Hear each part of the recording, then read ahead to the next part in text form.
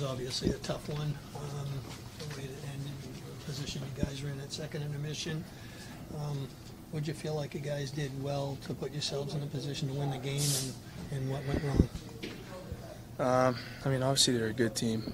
They, we have a lead like that. We gotta push even more and do it the right way. I think we kind of let our foot off the gas a little bit.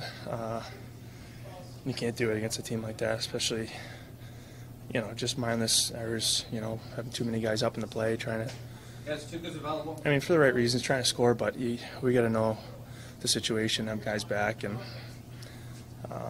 a team will make you pay, and they did.